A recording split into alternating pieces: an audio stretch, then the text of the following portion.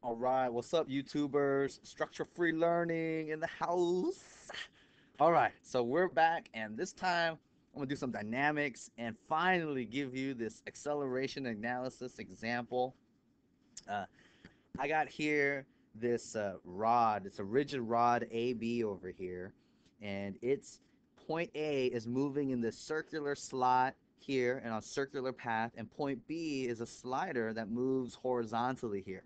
And what we know about this is that the acceleration of this point B is 3 feet per second squared, and the velocity is 5 feet per second. And what we want to find is the acceleration of A, okay? The acceleration of point A, and we want to describe the vector. So that means two things, the direction and the magnitude. So let's get it on. All right.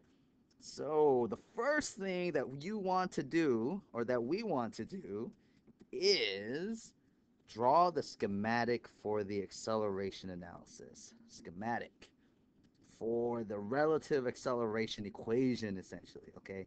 So here, I'm interested in this rigid rod AB. So let me scroll down a little bit, and I'm going to draw my equation. And so if you've seen that video that I had before on explaining acceleration analysis during what is a review session of some kind that I gave a long time ago, this is the example problem. So here is this rigid rod AB again, and here I'll call this point A.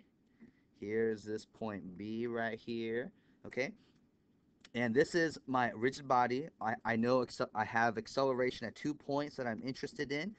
I'm going to have the acceleration of another so I have this plane motion essentially, and I'm breaking it up into translation and rotation. This will be a rotation drawing over here.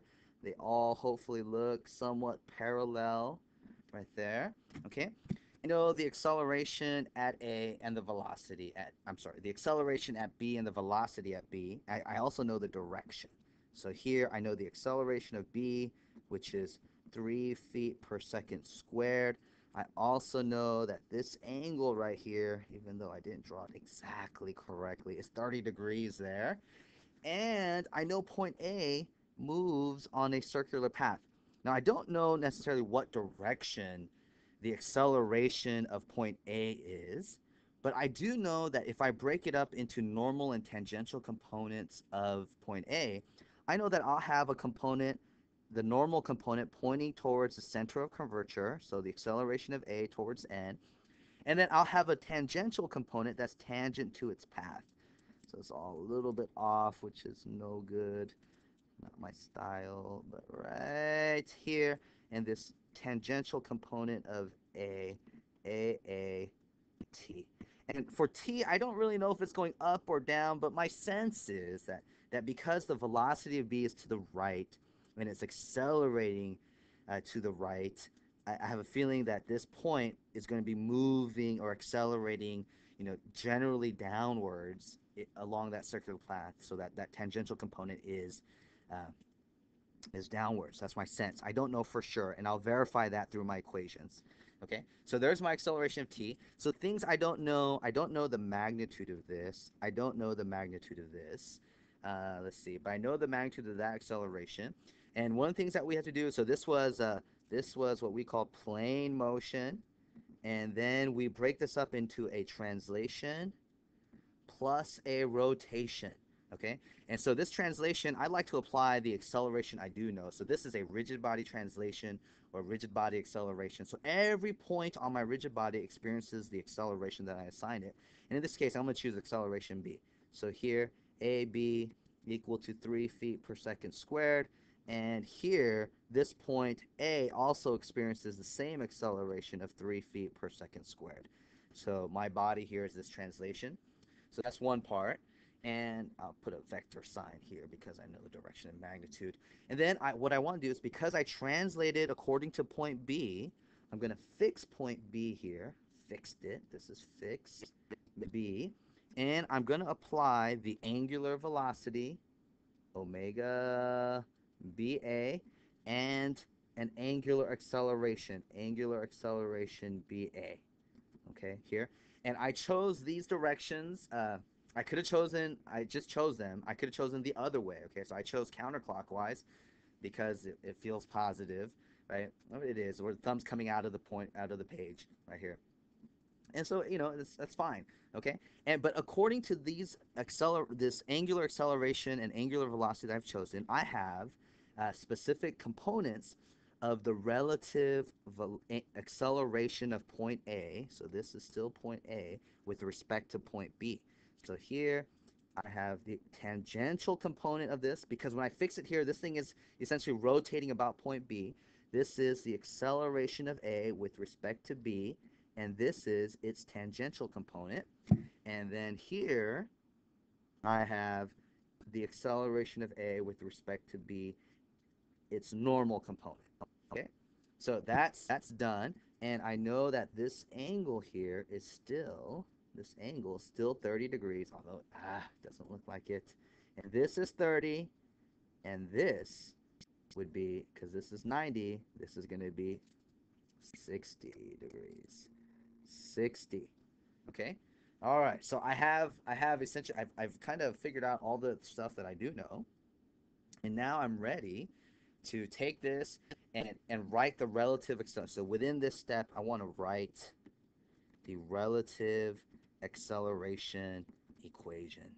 Okay. I want to write the relative acceleration equation. So first, in its all its greatness, in the way that I've set up this drawing here, I have my unknown, which is the acceleration of A, is equal to the translation, the acceleration of B, plus the acceleration of A with respect to B. Okay, and there, that's fantastic. Now, what's more, this vector equation is broken up into its normal and tangential vector equations. So here I have A is broken up into N and T. So I have AAN plus AAT is equal to, well, AB it's only one direction, so I can just keep that as AB. And then this right here, this AAB, the acceleration of A with respect to B, is the normal component plus the tangential component, AABT. With that being said, I know that AAB, the definition of this normal component here, so AAB of n, the magnitude of this is just omega BA squared times the distance, or the length of the arm, RA, with respect to B. Okay? And then that makes AABT, the tangential component, is defined in a rotating body as alpha, the angular acceleration BA, times RAB. So these are the magnitudes of this normal and tangential relative acceleration of A with respect to B. Okay, of A with respect to B. And now I can plug that in and use my I can use my knowledge of the directions of these right here, and break it up into horizontal and vertical components. Okay, so here now I want to sum it up, put it in a scalar equation, and I'll say, okay, let me look at all the I hat components, or this is the same as summing forces in the X or some horizontal direction. So it doesn't here you don't even have to call it I, just say, in the horizontal direction, all my components here, I can figure this out. Let's see here.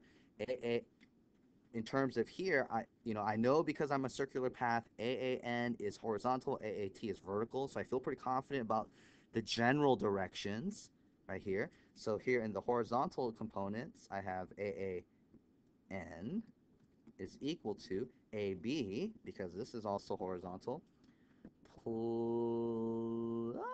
plus omega AB, the normal component, RAB, cosine of 30 degrees,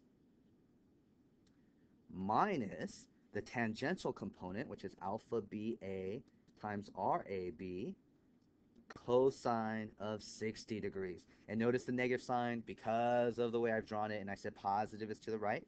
And then in the J direction, I don't have to call it the J, but here in the vertical direction, right here, I would have negative AAT, because of the way I drew it. I drew AAT going downwards, is equal to, I have no vertical component of the B acceleration, so 0, plus omega AB squared RAB sine of 30 degrees minus alpha BA RAB sine of 60 degrees. And I already made a itty bitty mistake right here. This should be negative. Thank you. Because AAB N is pointing downwards. Okay. And I said positive is upward. So here, with all my sign conventions right here, looking at this, I have everything that I have. And so let's take a look here at what I know and what I don't know.